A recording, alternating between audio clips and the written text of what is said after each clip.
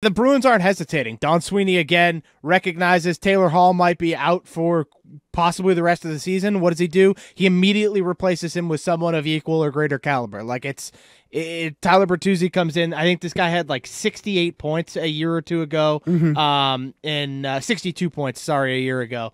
And he was a 30 goal scorer last year for the Detroit Red Wings. He's now on a Bruins team that lights the lamp on a frequent basis here. I think this is a good move. They're showing you that they're not bowing down to all these other teams that are loading up. They're not comfortable with their situation. They're preparing for a deep and long playoff run. And what does this mean next year going forward? Is he under contract? Is he a free agent? What's his contractual status going forward? So his contractual status is he would be a free agent, but I did see a report that the Bruins don't necessarily see this as a rental player, that they are interested in actually creating a contract extension with Bertuzzi to keep him here for at least a couple years.